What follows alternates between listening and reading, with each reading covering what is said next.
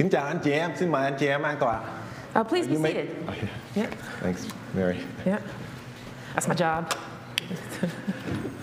Rất vui gặp anh chị em trưa hôm nay.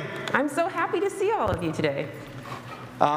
Chúng ta đã bước vào năm mới, năm 2022. So we're welcoming and stepping into a new year, 2022. Thì thường là mình thích số chẵn không anh chị em? So we like good numbers, Even right? number. Even numbers. Okay. Thì thường chúng ta bước vào cái năm mới, chúng ta có nhiều cái quyết định chúng ta muốn làm trong cái năm mới này. There are a lot of things we think we're going to do whenever we reach a new year. Một trong những điều đó là chúng ta ăn uống có một chế độ, phải không anh chị em? Theo chế độ. So we think about eating right, eating and drinking Diet. right. Yeah, diet. Yeah. Diet. Chúng ta cũng nghĩ tới tập thể dục nữa. We think about exercise. Như là trong cái mùa dịch này nhiều khi chúng ta có thì giờ ở nhà, chúng ta muốn đi bộ thêm. So in this time we have a lot of time at home. You might go walking more. Nhưng mà chúng ta cũng ở nhà nhiều quá, chúng ta gần cái tủ lạnh của chúng ta nữa. But when we're at home a lot, we're often right next to our refrigerators. Cho nên chúng ta nên ăn uống theo chế độ, không anh chị em? And so we eat right? Nhưng mà có một điều Chúa cũng chúng ta luôn luôn nhắc nhở chúng ta. But there's something that our Lord also reminds us. Chúng ta có một cái đời sống thuộc linh. We have also a spiritual life. Tâm linh của chúng ta. Our souls. Rất là dễ cho chúng ta nghĩ tới cái thể xác của mình. It's so easy to think about our bodies. Tới giờ là cái bụng nó bắt đầu nó sôi lên. And when your stomach starts to grumble, nó kêu lên. It calls to you. Nó nài xin mình. It begs. Hãy bước vào bếp. It tells you to go in the kitchen. Nhưng mà Chúa của chúng ta luôn luôn nhắc nhở chúng ta. But our Lord also gives us reminders. Con nên nuôi dưỡng tâm linh của con. Take care of your spiritual life. Tôi nhớ một đoạn kinh thánh trong Châm ngôn. I remember from the Proverbs. Có một đoạn câu kinh thánh nói rằng hãy che chở tấm lòng con, hết sức che chở tấm lòng con. Take care of your whole. Guard your heart with all diligence. Okay. Right? He didn't give me that verse beforehand. I'm sorry. So, yeah. Tại vì qua cái điều đó là vấn đề trong đời sống của chúng ta. Because that is the way of our lives. Right? Out of it springs the issues of life. There we go. Yeah. So, cho nên cái vấn đề trong tấm lòng chúng ta rất là quan trọng anh chị em. So those things in our lives are very important. Tại vì sao? Why? Tại vì cái thể xác chúng ta sẽ thấy những điều và nghe những điều. Because our flesh will see and our flesh will hear. Và cái thể xác chúng ta sẽ muốn đáp ứng theo cái gì mình thấy, cái gì mình nghe. And the flesh will follow what we see and what we hear. Và nhiều khi những điều đó không tốt tới cái đời sống của mình. But sometimes those things are not good for us. Anh chị em có đồng ý không? Do you agree? Yeah. Ai có bây giờ bị nóng giận không? Anybody ever erupt in anger? Nói những lời mà mình ao ước nó không ra khỏi miệng lưỡi mình. And say anything you regret got out of your mouth. Mà nó đã ra rồi. But it's gone. It's out. Nó làm cho một người khác tổn thương. And it hurt other people. Hoặc là ngược lại. Or reverse. Có ai nóng giận? Did anybody get angry? Mắng chửi mình. And start cursing at us, yelling at us. Và mình giữ lời đó trong tấm lòng mình. And did you hold that into your heart? Và those words. Mình bị tổn thương. And then have you been hurt by words? Cho nên Chúa của chúng ta biết chúng ta sống trên cái lĩnh vực thiên nhiên này in the natural. Yeah, so our Lord knows that we are living in this natural world. Và chúng ta phải đối phó những cái gì mình thấy và cái gì mình nghe. And that we follow and we hunger for what we see and what we hear. We face that. What we see and what we hear. Cho nên Chúa muốn chúng ta có một cái đời sống tâm linh mạnh mẽ. So the Lord wants us to have a strengthened spirit. Cái tâm linh mạnh mẽ là cái tâm linh có tự do anh chị em. A healthy one that has freedom. Tự do biết rằng lời Chúa sẽ thực hiện trên đời sống của tôi. And freedom to know that the word of the Lord is going to take care of your life. Không phải những gì tôi thấy hay những gì tôi nghe. And not just to follow whatever it is you see and what you hear. Và cái đời sống mà tự do là cái đời sống nghe được Chúa phán tới đời sống cá nhân của mình, cho đời sống cá nhân của mình. A life that knows what it is, the purpose, the things that the Lord wants out of your life. Cho nên trưa hôm nay thì tôi muốn chúng ta đọc qua những đoạn kinh thánh nhắc nhở cho chúng ta cái tấm lòng của Đức Chúa Trời đối với chúng ta về cái đời sống sống trong cái lĩnh vực thiên nhiên này. So today we're going to read through the scriptures to see what kinds of words did God share with us to understand what He wants out of our lives. Tôi mới nghĩ tới là như chúng ta chuẩn bị cho Tết phải không anh chị em? And so we're all getting ready for a Lunar New Year. Từ nhỏ tới lớn là tôi chỉ nhớ là Tết là ai cũng sắm sửa bằng quần áo mới ha. You know, from when I was really little, I remember lì xì tiền mới. people getting ready with new clothes, getting their money and the envelopes ready. Tại sao anh chị em? And why is that? Bởi vì phong tục của người Việt. Because that's the tradition of Vietnamese people. Nhưng mà nếu anh chị em suy nghĩ cái điều đó đó, But if you think about it, thì lúc Tết đã qua rồi đó. but after New Year, Có gì thay đổi không? did anything change? Không. Not really. Chúng ta vui Tết với nhau. We celebrate the Lunar New Year. Chúng ta cũng phải trở lại đi làm. We still have to go back to work, Trở lại đi học. go back to school. Vẫn còn vấn đề trong đời sống mình. And we still have all those things that we used to have in our lives. Nhưng mà Chúa muốn chúng ta đời sống hoàn toàn thay đổi anh chị em. But the Lord wants us to have a life that is renewed and transformed. Đời sống có phước. A life with blessings. Đời sống mà người ngoài nhìn vô nhận biết mình thờ phượng đấng đầy quyền năng. And a life that knows that when people see that life, people can tell who you're following and that it is a blessed one. Họ nhận biết là chúng ta thờ phượng đấng yêu thương chúng ta. They know who we worship by our love. Và đấng ban cho chúng ta cái thẩm quyền để sống đời sống đắc thắng. Give us the power to live in victory. Chứ không phải là sống giống như những người khác mà đáp ứng theo cái gì mình thấy, cái gì mình nghe. And not a life like everybody else that just is Respond. but like reacting to everything that they see and they hear. Xin anh chị em nhìn lên màn ảnh đây, chúng ta sẽ bắt đầu với Hebrew chương 1 câu 1 tới câu 2. So let's look at Hebrews chapter 1 verse 1. Tôi xin phép đọc đây.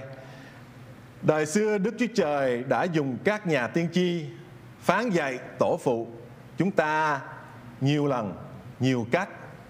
Nhưng trong những ngày cuối cùng này, Ngài phán dạy chúng ta bởi con Ngài là con mà Ngài đã lập lên làm đấng thừa kế muôn vật. Cũng qua con ấy, Ngài đã sáng tạo vũ trụ này. In English, God, who at various times and in various ways spoke in time past to the fathers by the prophets, has in these last days spoken to us by His Son, whom He has appointed heir of all things, through whom He also He made the worlds. Thì chúng ta biết có nhiều cách Chúa phán với dân sự của Chúa. So we know that the Lord, God has given us a lot of prophecies through our prophets. Có nhiều cách Chúa sẽ phán với anh chị em. And then He's also given you, spoken to you. Cho đời sống cá nhân của anh chị em. For your lives, for the good of your lives. Chúa không có chỉ phán cho các vị mục sư hay là các người lãnh đạo trong hội thánh. God doesn't just speak to people who are in the church or people who are pastors. Chúa phán cho dân sự của Chúa. He gives it to His children. Không phải là một số người nào đặc biệt. Not just the special ones. Hay là không đặc biệt hay là không có chức vụ gì. Or have any particular kind Chúa of job. chết cho anh chị em. Jesus died for all of you. Cho nên Chúa muốn anh chị em sống trên đời sống này có sự đắc thắng. And so the Lord wants you to live in that victory. Cho nên khi Chúa nói rằng trong cái ngày cuối cùng này á, Chúa sẽ phán qua con của Ngài là Chúa Giêsu đó, chúng ta phải nhìn sâu vào lời của Chúa. Đây là nghĩa là lý gì? Bộ Chúa Giêsu ở cùng với tôi hả? Ở nhà tôi hả? So God sent His Son so that we could have that victory, and also He sent His Son so that we would live with Him. Anh chị em cũng nhớ là Chúa Giêsu trong Kinh Thánh trong Giăng 1 chúng ta sẽ đọc đây á, cũng là ngôi lời phải không anh chị em? And so when we read back in John chapter 1, we read that Jesus is the Word. Tôi xin phép đọc đây Giăng nhất câu 1. Let's read from John 1. Câu 1 tới câu 3 và câu 14. Ban đầu có ngôi lời ở với Đức Chúa Trời, và ngôi lời là Đức Chúa Trời. Từ ban đầu Ngài ở với Đức Chúa Trời, muôn vật đều do Ngài tạo dựng. Không một loài thọ tạo nào mà được tạo dựng mà không bởi Ngài. Câu 14. Ngôi lời đã trở nên xác thể, sống giữa chúng ta, đầy ân điển và chân lý. Chúng ta đã chiêm ngưỡng vinh quang Ngài, thật là vinh quang của con một đến từ nơi Cha. So John chapter 1 verses 1 through 3 and 14 also. In the beginning was the Word, and the Word was with God, and the Word was God. He was in the beginning with God. All things were made through him, and without him nothing was made that was made. Verse 14. And the Word became flesh and dwelt among us. And we beheld his glory, the glory as of the only begotten of the Father, full of grace and truth. Anh chị em cũng nhớ mấy tuần trước tôi hay nhắc nhở anh chị em cái đoạn kinh thánh trong Luca chương 6. I'm sorry, you're gonna have to bear with me. So Luke, yeah. Luke chapter 6. I just took all my bookmarks out. Okay. So do you remember in the previous weeks that I've shared with you from the chapter 6 of Luke? Luca 6 thì nói rằng sao các con kêu ta Chúa, Chúa mà không làm theo những gì ta nói. Why do you call upon me Lord, Lord, but do not do what I say? Và trong cái đoạn kinh thánh đó Chúa nói ta sẽ chỉ con giống như người nào mà đến với ta, nghe lời ta và làm theo, nhớ không? Đến, nghe và làm, ba chữ đó anh chị em nhớ tôi nhắc trong một mấy bài giảng không? And you remember that Jesus kept going to say, I will show you what you are like. You are like a person who came, heard and did. Cho nên lời Chúa nhắc nhở chúng ta trong năm mới này có hai điều phải không anh chị em? Lúc nãy tôi nói là phải theo ăn uống có chế độ. Thì ăn uống có chế độ cho đời sống thuộc linh là ăn uống phải có lời Chúa, chứ không phải là ăn bánh thôi cho thể xác. So the things that I want to share with you about this new year is that when we want to eat right, it's not just about eating the right foods, it's about the word also, consuming the word. Ăn uống theo chế độ. Điều thứ nhì tập thể dục không anh chị em? So one of them was to eat right, so the word, but also to exercise. Hoạt động không anh chị em? Hoạt động gì? Hoạt động là being active. Being active. Thì lúc chúng ta hoạt động cho cái đời sống thuộc linh của mình là mình đến với Chúa, mình nghe lời Chúa và mình làm theo. Đó là hoạt động cho cái đời sống thuộc linh của mình. Và so when we are active spiritually, we are coming to the Lord. We are hearing what He has to say and we are doing what He tells us to do. Và khi chúng ta đến với Chúa và nghe lời Chúa đó, chúng ta phải biết là lời Chúa có mục đích anh chị em.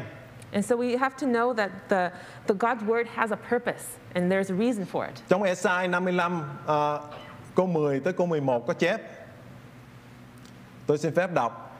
Vì như mưa và tuyết từ trời rơi xuống và không trở về đó nữa, mà tưới nhuần đất đai, làm cho đâm chồi nảy nở, đâm chồi nảy nở, để có hạt giống cho kẻ gieo, có bánh cho kẻ ăn, thì lời của ta cũng vậy.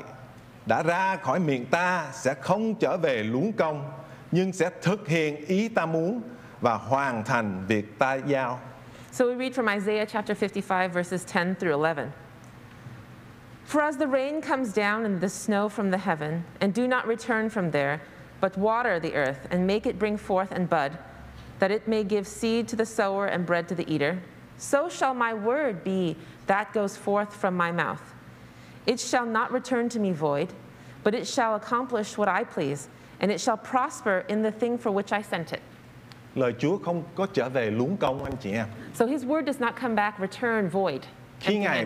Khi Ngài phán lời của Ngài ra đó, Ngài có mục đích. So when he sends out his word, he has a purpose. Mục đích đó là ban cho anh chị em tự do. And that purpose is to give you freedom.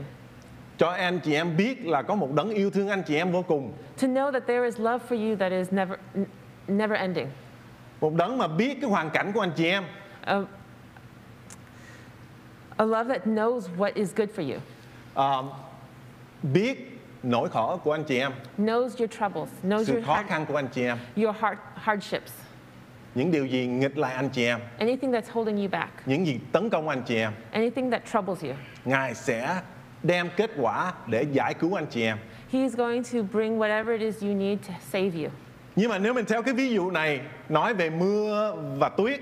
So if we look, at this verse and it talks about the rain and the snow. Và mình là đất hay là một cái chậu cây bông nào.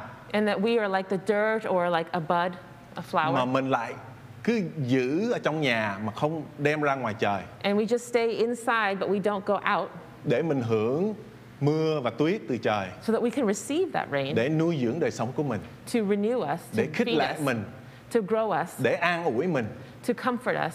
thì làm sao mình có thể có kết quả trong đời sống của mình? Then how can it be that we can grow? How can we prosper? Mình phải tự nếu tôi nghĩ tới một cái chậu bông tự phải bắt đầu lết ra ngoài trời. Yeah, imagine that you're that flower pot that needs to just kind of waddle out to the outside Để hưởng mưa và tuyết. to be able to see and receive that rain. Cho nên lời Chúa, khi chúng ta đọc lời Chúa phải biết là lời Chúa có mục đích anh chị em. And so when you read the word of the Lord, know that His word has a purpose for you. Mục đích đó là để cho anh chị em có phước, And so that purpose is so that you would be blessed, để giúp anh chị em to help you, gia tăng đức tin của anh chị em. and so that you would grow your faith.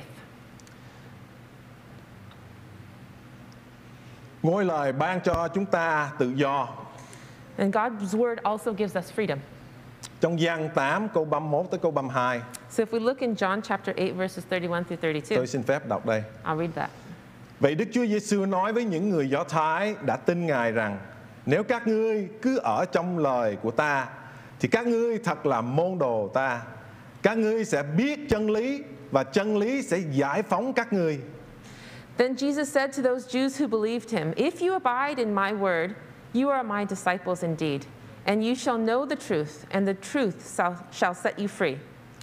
Ở trong lời của Chúa là sống bởi ngôi lời. So abiding in my word means to live in his word. Điều chân lý có quan trọng cho chúng ta không? Anh chị em có nghĩ không? Điều chân lý có quan trọng không? Is the truth important to you? Do you think so? Thường chúng ta quyết định điều gì trong đời sống của mình phải dò thám một chút để hiểu cái điều chân lý trước khi mình quyết định, không anh chị em? And so when we have to make a decision or consider something in our lives, we often have to consider what is the truth, what is right. Trừ khi nào anh chị em chơi xổ số, anh chị em không có cần biết. Anh chị em chỉ biết bỏ tiền ra là thắng hay không thắng, thắng thì tốt, không thắng thì không có gì hết, mất mát hết. It's like the lotto. Lottery, Yeah, so it's like playing the lotto. Sometimes you're just playing the lotto, you put your numbers out there, you don't know what's right, what's not right, what's the truth. It'd be great if you knew what the numbers were though, right? Bây giờ giả tỷ anh chị em phải chọn lựa giữa những cái công việc anh chị em đi interview, hay là anh chị em thanh niên chọn lựa trường đại học. Maybe it is that you have to choose between two jobs that you're interviewing for, or maybe two colleges if you're a young person. Cho nên nếu mình biết, mình dò thám, mình hiểu biết những cái chi tiết, những cái lợi của cái việc này hay là cái trường này thì chúng ta có thể quyết định, không anh chị em? And so if we knew more about what each of these choices was about, if we knew more of the truth, you would be able to make a better decision, right? Khi lời Chúa nói rằng chúng ta sẽ biết điều chân lý á, là tại vì á, có rất là nhiều điều không có chân lý. And so when it says here that when you know the word and that is the truth, it's because there's a lot of things that are untrue around us. Trên thế gian này, ví dụ, For example, in this world, anh chị em biết mình lên gọi là truyền thống xã hội, and you can go on social media. Mình không biết điều gì chân lý, cái điều gì không chân lý, không anh chị em? You don't know what's real on social media. Thì mình có vẻ như là ok, mình coi cho thích thú thôi. And so you might say, oh, well, I'm just watching it for entertainment. Nhưng mà khi mình cần biết cái điều gì nó sẽ ảnh hưởng tới đời sống gia đình của mình đó, có vẻ về vấn đề tài chánh, học hành của con mình đó, mình phải biết điều chân lý. But when it really matters to our lives and to the lives of the people that we love, it really does matter if it's real or if it's not. Nếu mình biết con mình mà đi chơi với những người mà không tốt hay gì đó, hại tới đời sống của con mình phải biết. And if we want, if it's somebody your child is playing with or hanging out with, you need to know if they're a good person or if they're not a good person. Tại vì mình có bổn phận để lo lắng cho con mình. Because we care about our children. Cho nên lời Chúa đem cho chúng ta chân lý. And so the word of the Lord brings us the truth. Nhưng mà ma quỷ đem chúng ta những lời lừa gạt. But the devil brings us words that deceive. Cho nên Chúa nói đây á, con phải sống theo lời của ta. So Jesus says here, you have to live, abide in my word. Thì con sẽ không bị lừa gạt. And then you will not be deceived. Trong Thi Thiên 119 câu 105 có chép đây: lời Chúa là ngọn đèn trên chân con, ánh sáng cho đường lối con. In Psalm 119 verse 105 it says, your word is a lamp unto my feet and a light unto my path. Ngọn đèn, anh chị em ở nhà ai nấy tôi tin là cũng có một cái ngọn đèn không? Nó có một cái nón. So if you have a lamp in your house, you think of the lampshade. You probably have a lamp in your house. Và cái nón đó có vẻ như nó chỉ cái ánh sáng vào một cái vị trí có thể là chỗ mình ngồi thôi. And you can see that a lot of times the lampshade kind of directs the light down to the area where you're sitting. Khi chúng ta đọc lời Chúa đó, cái ngọn đèn đó nó chỉ cho chúng ta cái vị trí hiện tại của chúng ta. And so that we can see, can think about the word doing that, like directing us to what we should be focusing our eyes on. Nếu đời sống chúng ta mà gặp sự khó khăn bởi vì cái vị trí của đời sống của mình á, thì lời Chúa sẽ cho chúng ta thấy rõ con có đang đứng ở nơi ta đã dự định cho con hay không. And so when we look and see where we are in our lives, and we see that we're in a time that something's not right, you can look into the Word, and the Word will shine a light so you can decide through the Word whether or not you're in His path and whether or not you are moving and acting according to His Word. Thì ngọn đèn là cho chúng ta biết vị trí hiện tại của mình. And so the light shines and shows us our path. So our current position. Okay, current position. Mà lời Chúa cũng là ánh sáng cho đường lối của mình nữa. Okay, but the Lord is also a light unto our path, where we're supposed to go. Cho nên ánh sáng là ánh sáng chiếu những bước tới trong đời sống của mình. And the light shines on where we're supposed to get going. Cho nên khi mình đọc lời Chúa và Chúa phán với mình qua lời Chúa đó, thì Chúa không chỉ cho mình biết cái vị trí hiện tại, mà Chúa cũng chỉ cho mình cái bước tới nữa. And so when we let the light of the word shine on our lives, we can see where we are and where we're going and where we should be going. Cho nên lời Chúa rất là quan trọng. And so the word of the Lord is very important. Vậy thì câu hỏi là điều gì mà ngăn trở chúng ta khỏi sống bởi ngôi lời? So the question is, what is preventing you from living by His word? Tôi đọc tôi Timothy nhì chương 4 câu 2 tới câu 4. So I'll read from 2 Timothy chapter 4. Hãy truyền giảng lời Chúa, hãy kiên trì dù trong thuận cảnh hay nghịch cảnh. Hãy thuyết phục,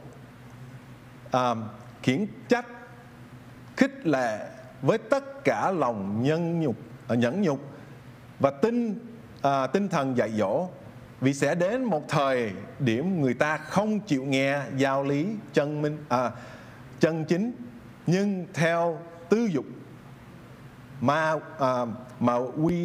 quy tụ nhiều giáo sư quanh mình để được nghe những lời êm tai. Họ bịt tai không nghe chân lý mà hướng đến những chuyện hoang đường. So 2 Timothy chapter 4 verses 2 through 4. Preach the word. Be ready in season and out of season. Convince, rebuke, exhort with all long suffering and teaching.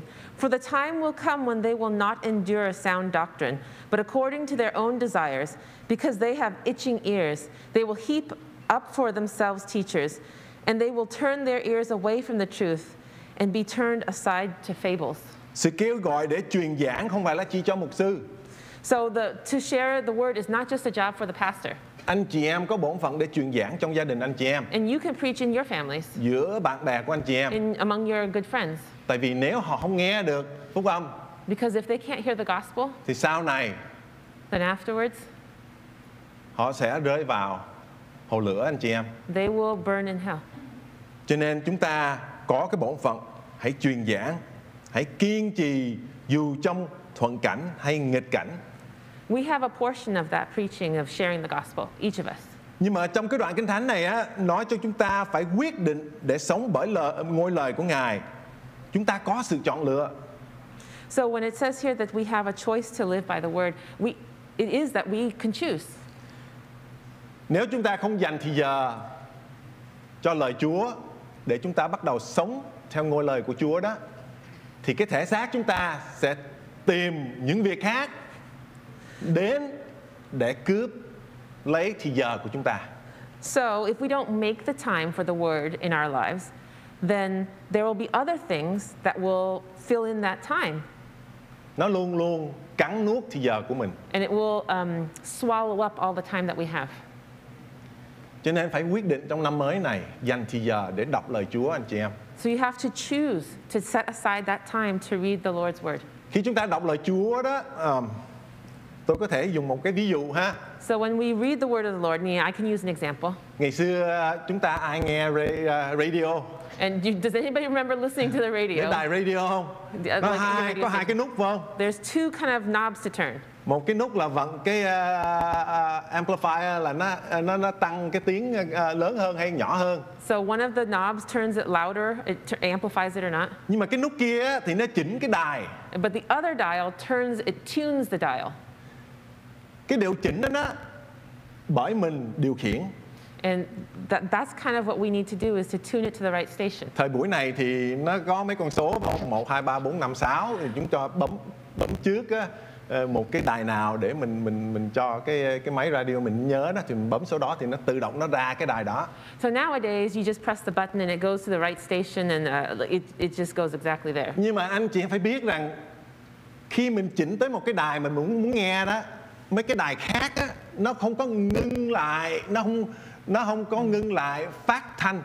But so if there's one station that you're looking for and you're trying to find it, it doesn't mean that all the other stations just stopped what they were doing. They're still playing. Nó vẫn phát thanh. They have their thing going on. Nhưng mà trong cái bộ phận radio của anh chị em á thì nó có cái filter. But in your radio there's a filter. Nó chỉ filter qua cái đài anh chị em muốn nghe thôi. It just goes to the one that you chose, the station that you chose. Tôi muốn anh chị em hiểu cái ví dụ đó là tại vì á, rất là có nhiều sứ điệp trên thế gian này qua truyền thống xã hội, qua tin tức, qua TV đủ thứ hết. I bring this as an example because there's just so much noise all around us, from social media, from the news, from anything we can see on the internet. There's just so much of it. Chúng ta đã chỉnh cái tâm linh chúng ta vào cái đài nào? But we have to make a choice as to what station, what frequency are we tuning our nhiều souls. khi chúng ta chỉnh vào một cái đài chúng ta không nghĩ tới và cứ để đó. And sometimes we're not really thinking about where we're directing. Và những cái sứ điệp của thế gian này nó vào, và khi chúng ta bắt đầu thấy đời sống mình sao mà nó đầy sự khó khăn, tôi lúc nào cũng buồn, tôi cũng nào cũng thấy có vẻ như là khó sống hay là nhiều vấn đề quá.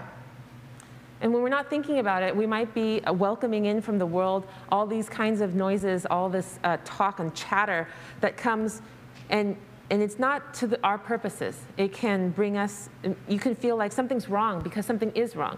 You're sad all the time, or you just feel like something's not right. Cho nên hãy chỉnh cái đời sống tâm linh mình tới cái đài của Chúa, chúng ta là lời của Chúa, để đời sống thuộc linh của mình bắt đầu được tăng trưởng, để chúng ta bắt đầu có đức tin mà được gia tăng lên. So tune your life and tune your faith to the word of the Lord so that it can amplify the word of the Lord in your life. Trong Timothy nhất chương 4 câu 1 tới câu 3 chép đây. So we will read from 1 Timothy chapter 4. Thánh Linh phán rõ ràng rằng trong thời kỳ cuối cùng sẽ có một số người chối bỏ đức tin, chạy theo các thần lừa dối và giáo lý của ma quỷ, bởi luận điệu đạo đức giả của những kẻ nói dối mà lương tâm đã chai lì. Họ cấm cưới gả và bắt kiêng cữ các thức ăn mà Đức Chúa Trời đã tạo ra cho những ai tin và hiểu biết chân lý, nhận lãnh với lòng biết ơn. 1 Timothy chapter 4 verses 1 through 3. Now the Holy Spirit tells us clearly that in the last times some will turn away from the true faith. They will follow deceptive spirits and teachings that come from demons. These people are hypocrites and liars, and their consciences are dead. They will say it is wrong to be married and wrong to eat certain foods, but God created those foods to be eaten with thanks by faithful people who know the truth. Quý ông bà anh chị em có nghĩ rằng ma quỷ nó muốn anh chị em sống một đời sống bởi ngôi lời Chúa không? Do you think that the devil wants you to live a life abiding in the word of the Lord? Hãy nhớ rằng kẻ trộm chỉ đến để cướp, giết và hủy diệt. But the devil, just remember that the devil only comes to steal, kill, and destroy.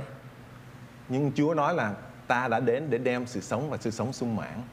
But remember that the Lord said that He comes so that you can have life and life abundantly. Cho nên nó không muốn anh chị em có tự do. So the devil does not want you to have freedom. Nó muốn anh chị em phải sống một đời sống khó khăn. The devil wants you to have a hard life. Nhưng mà khi tôi suy gẫm ở đây á, và tôi biết là ma quỷ là kẻ lừa dối đó. So when I think about this and I think about all the ways in which the devil can be deceptive. Nó có thể không có làm cho anh chị em đời sống khó khăn. He can make your life hard. Nhưng mà nó làm cho đời sống anh chị em bận rộn. But he can also make your life busy. Bận rộn với việc này việc kia. Busy with this thing and that thing, whatever. Mà không có ảnh hưởng tới đời sống sau này. But doesn't think makes it so that you're so busy you don't consider your spiritual Tại vì life. nếu chúng ta không biết Chúa là đấng cứu rỗi của mình, But if we don't think about the Lord as our Savior, thì có càng nhiều người sẽ vô hồ lửa. there are going to be many people who will go to hell Sẽ ở cùng với nó to be with the devil đời đời. forever. Cho nên So có nhiều khi không gặp vấn đề trong đời sống mình, then we don't see those things in our lives. nhưng mà mình lại thấy thì giờ mình không có cho Chúa. But then we see that we just don't have time for the Lord. Và mình bắt đầu như đây là bỏ đức tin. And so you can see that it's so easy to lose your faith. Nó muốn điều đó. And that's what the devil wants. Cho nên chúng ta hãy nhớ rằng Chúa Giêsu nói trong Matthew chương 4 câu 4, tôi kết thúc đây. So let's just remember what the Lord says in Matthew chapter 4. Hãy nhớ đoạn này là khi Chúa Giêsu được dẫn dắt Đức Thánh Linh dẫn dắt Chúa vào đồng vắng và bị thử thách 40 ngày 40 đêm. And you remember this was just after when the Holy Spirit took Jesus after he had done the fasting, right? Yes. Yeah. So he had just had his fast for 40 days and 40 nights. Và nó lừa gạt Chúa và Chúa đáp ứng thế này. And he was being tempted. I almost read in English. Đức Chúa Giêsu đáp, có lời chép rằng người ta không sống chẳng phải chỉ nhờ bánh mà thôi, nhưng cũng nhờ mọi lời nói từ miệng Đức Chúa Trời. But Jesus answered and said, "It is written, man shall not live by bread alone, but by every word that proceeds from the mouth of God." Ở đây á, nó dịch cái lời nói từ miệng của Chúa đó, nó dịch ra là rhema. So the word, when it comes from, here the translation comes from, the word for mouth of God is this word called rhema. Hồi nãy giờ mình đọc về ngôi lời đó, nó được dịch ra là logos. So there's a different word when we were talking about the word of the Lord in the previous verses, which is logos. Thì lời mà được chép trong Kinh Thánh á, là lời mà Chúa đã cảm thúc con người để viết ra. And so when we look at the word from the Lord in the Bible, a lot of it was written by people inspired by God. Thì những điều đó khi chúng ta học, chúng ta áp dụng trong đời sống của mình, cái giáo lý qua lời của Chúa. And so then we have to use that and interpret that into our own lives. Để giúp ích cho đời sống của mình. So that it can help your life. Nhưng mà khi chúng ta đọc lời Chúa đó, Chúa cũng phán vào đời sống cá nhân của mình. Sorry, I didn't quite catch that one. When we read God's word, He's also speaking directly to your personal lives. Okay. Cho nên chúng ta hãy biết rằng Chúa biết hoàn cảnh của mình, Chúa muốn giúp chúng ta. Và Chúa nói đây rõ ràng, con ăn bánh để nuôi cái thể xác của con. So when we read the word, God knows our situation. He knows what's going in your lives. And we can read this word and say, man shall not live by bread alone. Bread. Chúng ta ăn bánh mỗi ngày để nuôi cái thể xác này. And we eat bread every day so that we can take care of this body. Nhưng mà Chúa nói rằng con phải sống bởi những gì ta phán với con. But it's not just that. You have to live by the word that God gives you. Ngài muốn phán với chúng ta mỗi ngày. And He wants to be with us every day. Tôi cầu xin Chúa trong năm mới này anh chị em sẽ dành được chút ít thời giờ để mở lời của Chúa ra và để cho Chúa phán thẳng vào đời sống cá nhân của anh chị em. I pray to God that each day, each of you will open up His word and receive from the Lord what He wants to give you every day. Và khi chúng ta biết được chân lý qua lời Chúa thì chúng ta được giải phóng, không anh chị em? And when we know the truth that is from the Lord, we have the freedom. Tôi xin phép cầu nguyện. Let's pray. Chúa ơi, chúng con cảm ơn Ngài. Lord, we thank you. Cảm ơn Ngài, lời của Ngài đến từ trời như mưa và tuyết. Because your word rains down upon us just like the rain and the snow. Và không trở lại luống công. And it does not go back empty-handed. Ngài có mục đích. You have a purpose. Mục đích để giải phóng chúng con. A purpose to teach us. Deliver us. To deliver us. Giúp cho chúng con sống đời sống đắc thắng. To help us live a life of victory. Đời sống bình an. Of peace. Đời sống đầy hy vọng. A life in full of hope. Trong năm mới này, and in this new year, xin Ngài giúp chúng con. We pray that you would help us. Dành thời giờ. To take the time. Để mở lời của Ngài ra. To open up your word. Để lắng nghe lời Ngài phán. To hear what you have to say to us. Và qua đó, and then through that, đời sống tâm linh của chúng con that our spiritual lives sẽ mạnh mẽ hơn. Would be strengthened. Và đời sống của chúng con, and that our lives, ngôi nhà của chúng con, and our homes, nền của nhà của chúng con, and all the people in our homes, all of it, sẽ được xây trên vầng đá. Would be founded on that rock. Là lời của Ngài. That is your word. Và khi cơn lụt xiết xô vào nhà, and when the storms come, thì nhà chúng con sẽ không lung lay. Our homes will not be shaken. Tại vì nó sẽ được sự vững chắc. Because they are firmly built. Và qua đó chúng con sẽ giúp đỡ những người khác. And that will allow us to help others. Giúp cho họ xây được. Help them to turn to you. Xây được đời sống của họ. To turn their lives around. Vững chắc trên vầng đá. So that they will also be firmly established on the rock. Chúng con cảm ơn Ngài vô cùng. We thank you for all these things.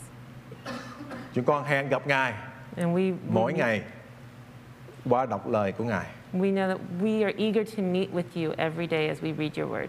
Chúng con hết lòng cầu nguyện những điều này. And all these things we pray. Qua danh cứu Chúa Giêsu Christ. In your name. Amen. Amen. Amen. Amen. Amen. All right.